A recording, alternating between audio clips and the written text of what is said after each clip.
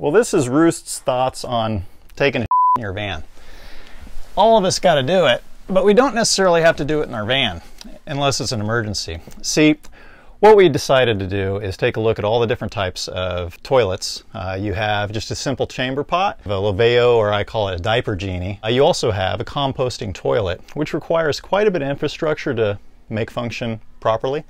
And then you have what's called a cassette toilet, which includes a lot of chemicals, which we really don't like to use. We've trained a lot of kids on potty training in the van, and we've had a lot of late night pees and just using a simple chamber pot. We use the Stansport Easy Go, and we built a beautiful bamboo cabinet around that called our loo box. It's done really well with no maintenance. I can empty it anywhere. I can dig a hole, put it in the woods. I can also empty it into any toilet or any outhouse. That's where we're at, and that's where we're staying.